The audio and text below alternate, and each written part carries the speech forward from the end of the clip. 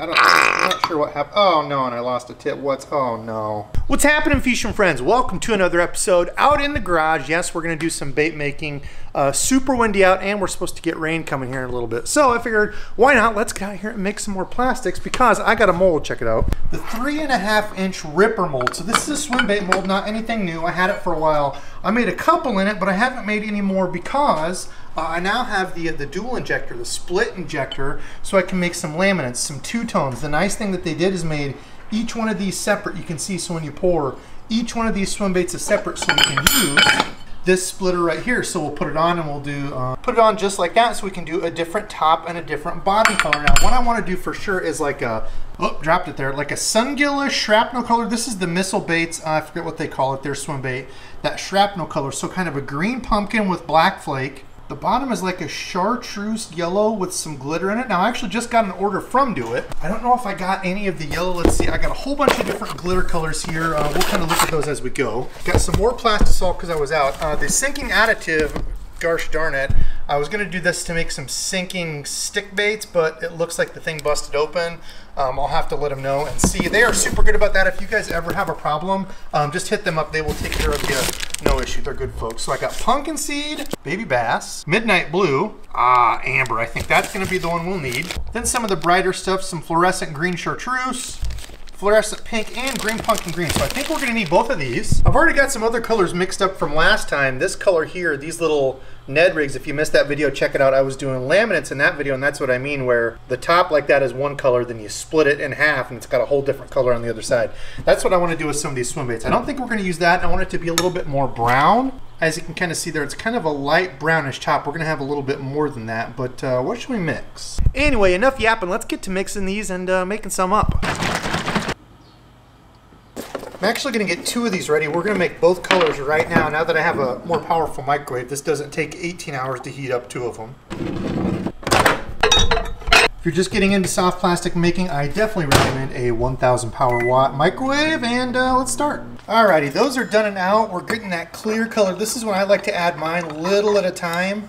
Let's slowly add color, and remember, when you add color, add it slowly, add a little bit of a time. You can always add more. You can't take color out. So I've decided I want to use this this Pumpkinseed color, kind of a brownish, greenish. Did I cut the top off? Oh yeah, we're good to go. So we're gonna add a few drops of this. I don't want to go crazy dark.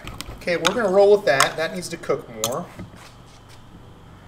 A little bit of that in there, see what this looks like. Oh yeah, I'm liking that color. Definitely a little bit more yellowy orange than I wanted. But you know what, I also grabbed the chartreuse. We're gonna hit this with just a couple drops. 4 to be exact. Kind of that green sunfish belly color. Interesting. Okay, okay. Okay, just pulled both of these out. We are very close. We're right at 360, but I need to add some glitter now. All right, I'm gonna pull you off the stand here. Let's see. So I know I wanna put some black in the top of that, the brown that they call Pumpkinseed. Now, Missile Bait's bait in the bottom, they have this like greenish chartreuse, and the top also has like this electric blue / purple. I don't really have any of that. So I'm going to add a little tiny bit of this holographic purple. And for that kind of green chartreuse, I think we're going to go with this one. It's a chartreuse, but it's more of like a yellowish. I think that'll work. Yeah, that's not really chartreuse. That's like goldish yellow. Oh well, we'll put some of that in. I've also got some of this ocean spray green. We're going to put a little bit of that in too. Pumpkinseed, I guess, is the technical name. Let's do a little bit of that purple, and then a little bit of the larger black. This is the 0.04. You can see it's got a larger granule, a little bit bigger, and I spilled half of it. As for the Pumpkinseed, this kind of brown, I thought it was going to be a little bit lighter. Apparently I added too much brown at the beginning, but sometimes it does look darker in here, and as you stir it and put a little bit on your knife, like so, you can actually see it's not really that dark. Once you kind of separate it out and start to shoot the plastic, always check it on your knife like that. Then you get a little bit more accurate representation. So that's pretty clear. That's not super dark at all. Okay, I think this will work. Let's try that. 358, 356. I think we're good there. 370 on this dude. I'm going to stir him just a little bit, try to get some of that heat out. Okay, I think we're close enough. Let's give it a try. Now I've got my double shot injector here. I'm going to grab both of these. Up here I've already got my splitter. Okay, let's get these both drawn up. I've got my splitter up here already. Let's make sure these are nice and even. We've got flow. Now I marked the top and the bottom here so I know which one goes where. And even constant pressure. Doesn't take a ton. Top it off. I'm going to skip these. We're going to do 2 at a time or 4 at a time, because otherwise I think this is going to get all messed up and messy. That's what we've got, our 8 different swim baits filled up there. I kind of skipped one as I went so I didn't squirt and push stuff all out, but you can still see I made a mess. Let's let that cool, get everything else back in these and get them heated up so we keep going. Now I have my mold set up in 2 vices side by side. You wouldn't need to do this. I do recommend getting a vise. I got these cheap off Amazon for like 25 bucks. Vise is way better, I feel like, than using these like the clamps. I get better use, but if you want to, you can use the clamps. I just prefer this, but cheap. I just put these side by side. That way, hopefully we don't have any leaking. We're already warming up there. Let's see what these look like. I think we should be done. All right, fish friends, the moment of truth here. This is a big mold, 8 cavity. Oh, look at that. Look at that good soft plastic yumminess. I don't think these turned out too bad. What do you all think? Look at that. More of a brown on top than the missile baits. Now some of these didn't shoot all the way through. You can see they're not as dark. So I don't know if that's a pressure deal or what, but for the first try on these, I like the color. Didn't shoot as clean as I would have liked. Okay, temperature's right on again. Let's run these babies again and see if we can get maybe a little bit harder lines. I think I just meant, oh my gosh, are you serious? Mental note before you drop your colors, make sure you have the tips in your injectors. Dummy, Debo. 359, so we are very close. I'm gonna go ahead and run it within 10 degrees of each other. Hopefully, we'll get a good turnout here. Okay, so again, I've got this marked top and bottom. Brown on top, here we go. Chartreuse bottom. Top that off a little bit. I'm gonna skip. Going to come back to those as I go down the line. That way I'm not squishing all this fresh Plastisol out. Now when I say it sucks that soft plastic down in, you can really see on these, see how you can like push your finger down in that? If you don't top off these screws and put a little bit of soft plastic up top, it'll pull this in, and depending on the mold, depending on what plastic you're making, it might not fill it all the way. It won't look good. You don't have enough plastic in there. As this, this cool metal is reacting to this hot, soft plastic, it's shrinking this and sucking it in. So that's why you want to make sure you top each one of these off after you shoot the injection. All right, let's see what we got here. Now make sure this is good and cool. You don't want to mess with this stuff. Like I said, super duper hot.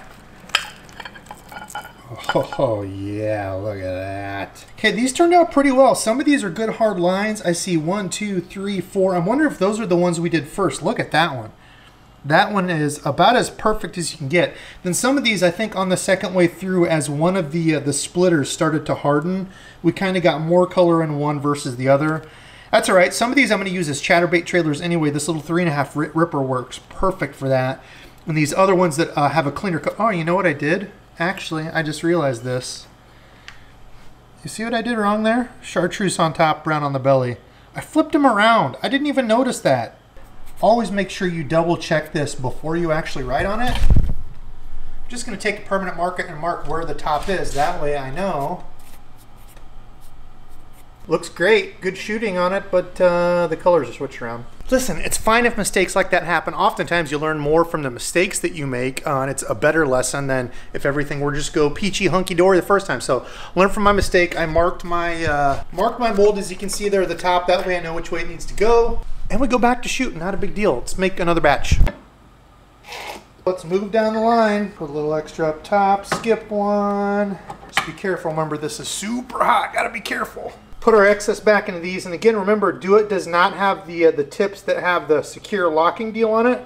So when you're pushing it down, just watch the tips, and when they start to separate just like that, separate from the plunger, stop. So you don't lose them down into your Plastisol, and then just you'll have couple little sprue deals like that to take out and clean out. All right, I think we should be cool on these now. Like I said, it doesn't take long with it only being like 51 out here in Iowa. I don't know what the heck is going on with Iowa, but you can see there, I think these might have turned out pretty well. I wrote on the top of the mold to make sure I knew what the top and the bottom was, and as you can see, some on one side, some on the other. Hey, my colors are right this time. All right. Oh, and as for the lines, look at that. Good chartreuse belly, that pumpkin brownish up top.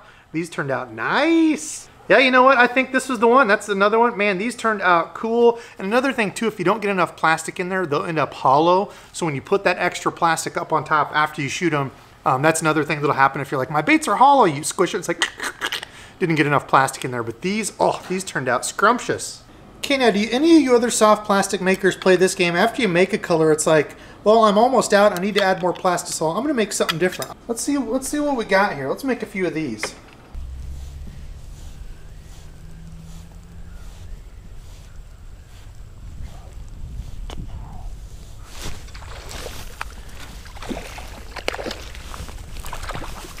All right, well, there we go.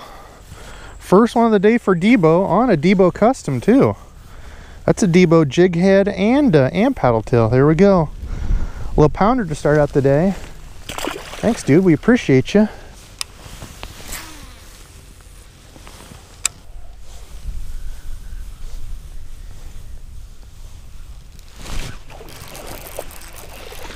Got that one. Look at that hook set. My golly. Probably pounding a quarter on that guy. He's pretty thick, but cold. Nice. All right. Well, homemade. Whoops. I kind of threw him like, oh my gosh, he went face first into the dirt and stuck. Look at that. Get out of there, feller. Sorry. Kind of stuck in there like an arrow. Anyway, that's what we're working with. Little 3.5 inch ripper. That's the Do It ones that I made the other night. That's pretty sweet. They have a really good action on them, but I noticed a much different action when I use the belly weighted swim bait versus that jig head. The jig head was really just that tail action. With this belly weighted swim bait, I noticed the whole thing kind of wobbles. I don't know how well you'll be able to see this, but I think I need just a little bit heavier belly weight. But see how the whole thing kind of wobbles when you bring it through, as opposed to just that kind of tail kick. All right, fishing friends, you got to see me make the soft plastics. You got to see me fish the soft plastics a little bit. But of course, I've got a whole bunch of new colors now to take out and try. Funny enough, these are probably my two favorite colors out of the night. This pumpkin, that light kind of brownish, almost a see-through when you get it up to the light, but that purple and kind of black flake in there. And then this one, another super cool color. It's this pearlish light silver, and then I put some like holographic silver flake in it. These two turned out awesome. You didn't get to see me make these. I sat out there for another probably hour and a half, almost 2 hours, experimenting, making stuff, putting things together. I started with that dual color injection of the amber chartreuse with some of that pumpkin on top. I then moved on to make some single injections. Again, that pumpkin color with the purple and black flake that I just showed you. And then also that amber chartreuse, I added some red garnet, which is like a real deep red, into it. Turned out pretty neat too. Did a couple of those on their own. And then mixed all those sprues together from both of those colors, the brown pumpkin, the chartreuse, kind of green amber, and put some orange flake in. I've got a little bit too much orange flake, and then just a little bit of green pumpkin. And that's what we come up with on those. Pretty neat colors. Then I was like, well, I need to make some bait fish, because if y'all have stayed to this point, I'm doing a giveaway. I didn't announce it earlier, I forgot about it, but only the true OGs that stayed to the end of the video are even gonna know. So hold on, I'll tell you how to win. I mixed some regular old Plastisol with some pearl light silver, and it's basically translucent with some of that kind of silvery holographic flake in it. I then added some white to it, and the white was a little bit too much. It really overpowered everything. You couldn't see much. So then I added in some more silver, some flakes, some hairy like silver looking flake stuff, and come out with that last color, which looked neat.